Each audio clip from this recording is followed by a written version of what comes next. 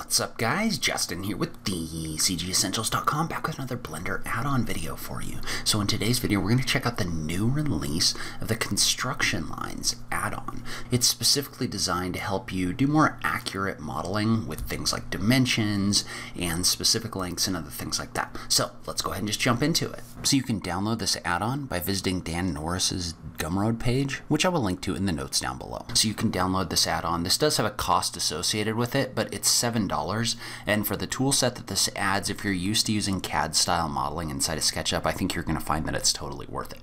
But the other thing we want to do is we want to jump back into SketchUp, and when you install it, you just want to make sure that you enable the 3D View Construction Lines tool right here. Alright, so to actually access the tools contained inside this add-on, you click on the button right here for the construction lines, which gets added when you enable the add-on. But what that's going to do is that's going to add a little toolbar at the bottom of the page. And so that's the first thing that's been updated, is just the interface of the tool. It gives you really quick access to these different tools in here. So notice how you have access to like your measurements and drawing lines and rectangles. We'll talk about all that in a minute. But that's how you're going to access these different tools.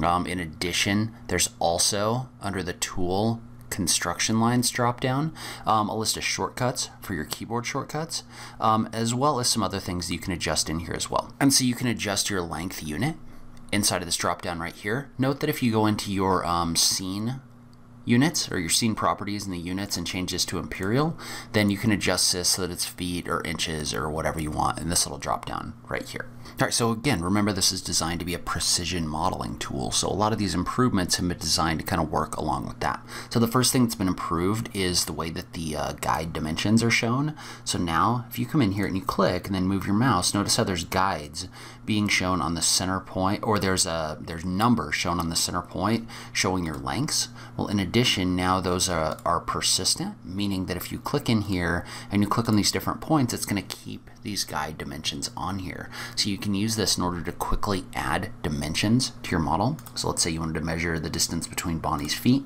right here. You can see I could click between this point and this point right here. And so you can toggle that off using the display function over here on the right hand side of the page. So if you don't want to show those, you can toggle those off over here. Alright, so for those of you that have used CAD software, specifically SketchUp before, you know that the way that selections work is the direction that you drag the selection box is going to affect what's selected.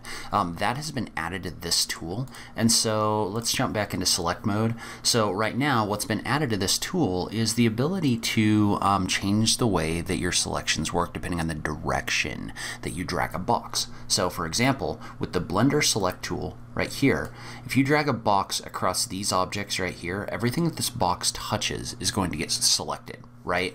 So that's pretty standard Blender right there. But if you use the Construction Lines tool, the direction that you drag is going to affect the way things are selected. So right now, for example, if I drag a selection box from right or from left to right, only the things that are actually inside of the box are going to be selected. So notice how if I drag a box from here to here, only this cone right here is going to get selected, right? Because that's the only thing that's inside of the box. If I drag a box from right to left, everything touching the box is going to be selected.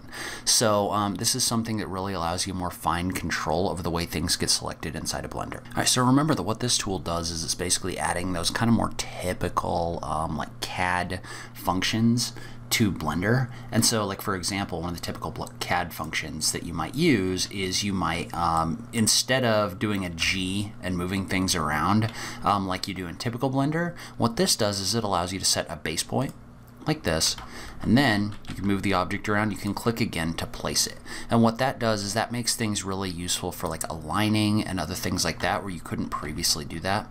So notice how now I can use the snap on these other objects in order to align this. This was contained inside of the original version, but what's been added is the ability to also do that inside of edit mode. So for example, let's say I was to click on this object and hit the, let's select this, click on this object and hit the tab key. Well now, if I come in here and I select all of these edges like this and then click And then I use the move tool in order to click and move them. Notice how you can adjust this inside of the actual edit mode like you couldn't necessarily do before, I don't believe. So this has been an improvement in functionality that allows you to do more inside of edit mode as well as inside of object mode. So Dan's also added the ability to use duplication and distribution inside of this tool. So one of my favorite tools inside of SketchUp is the ability to create arrays of objects really quickly. And while you can do that with an array modifier inside of Blender, it's a little bit clunky for more like CAD applications. Well, what this tool allows you to do is it allows you to use the construction lines move tool in order to create copies.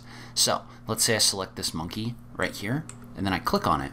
I move, well notice how right now if I move and I'm going to tap the Y key in order to lock this to this axis, what this is going to do is this is going to basically allow me to move this object. However, if I tap the control key, what that's going to do is that's going to put this object into copy mode.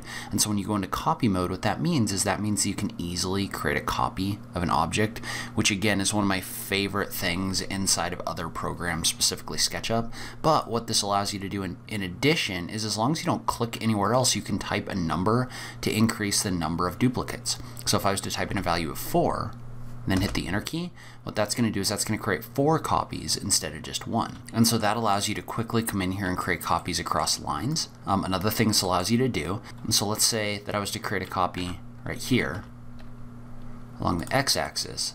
All right, so in addition, if I was to take this object and move it like this, and then tap the control key to create a copy. And then if I was to type in divided by on my keyboard, and that's the / and something like, I'll type in a value of 4 right here, and hit the enter key, what that's going to do is that's going to create 4 copies between these points, or 4 copies total between this point and this point right here. So you can use that in order to quickly add spaced items inside of Blender, which is something that I'm really excited about because I use a function like this a lot. And so in addition, you can also use this in edit mode now. So if I was to select this object, for example, and we were to select it, tab into edit mode, then select something like this face, right? So we'll select this face right here, and then we were to use the tool and move it. So we're going to move this down, but we're going to tap the control key like this. Well then, I could do the same thing. Well, first off, notice that this split these faces. So you can use that in order to split the faces like this. You could also type in divided by in a number of copies, like 5. And what that would do is that would create 5 copies in here, and it's going to split these faces up when it does that. So you can use that in order to quickly add detail to faces inside of Blender as well. Note that in this case, yeah, I did select the interior face, but you could just select the exterior edges and divide the face like this. But being able to do this in edit mode is really a great function and something that I'm super excited about playing around with a little bit more. And so one thing I struggled with a little bit when I was doing this was I was initially, because in other programs you don't always use the numpad for navigation, right? In Blender you do, so you type in like 0 to get to your camera, you can use like 9, 7, 8 in order to like navigate around on your screen, right? But in other CAD programs, in other programs, a lot of the time you use the numpad in order to enter values. So there is a preference in the preferences for construction lines where you can turn off numpad for navigation. So if you do find yourself just trying to add, values using the numpad, you can turn that off in the preferences if you decide that you want to do that.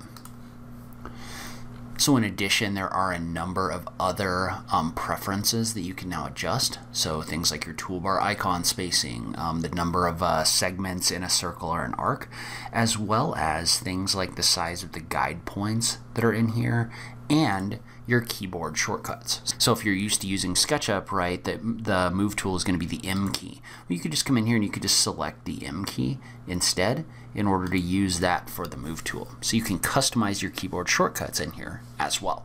And so one thing I do want to make sure that I highlight with this tool, it's not really a new feature, though there have been some improvements of the feature, is this does add a line tool to Blender, which it's very odd to me that Blender doesn't really have a line tool. I mean, you can definitely like add a surface and then delete all the surfaces except for a pair of a pair of vertices and an edge, or you can enable extra shapes and extrude a vertex. But like an actual line tool seems like something that you would want inside of Blender. So what this does is this allows you to just type in values. So if I type in 5, for example, it's going to draw a 5-foot line. You can lock this in here. So you can type in a value of 3 foot. It's going to do that. So you can actually draw lines, and remember that this does also close in shapes with faces. So you can draw lines between edges in order to split faces, which is something that you do see in more like CAD style programs, specifically SketchUp. I think there's a way to do it in AutoCAD, but I'm not really an AutoCAD guy. But being able to come in here and just split these faces is a very valuable tool, and it's really easy to use inside of this tool set. So on this page, I'll link to where you can go get this add-on. If you like it, please go check it out and support the developer so you can keep doing work like this. Adding these precision tools to Blender. I'll also link to the Blender artist post about this, so if you have any questions or anything, you can leave those there as well. But as always, thank you so much for taking the time to watch this. I really appreciate it, and I will catch you in the next video. Thanks, guys.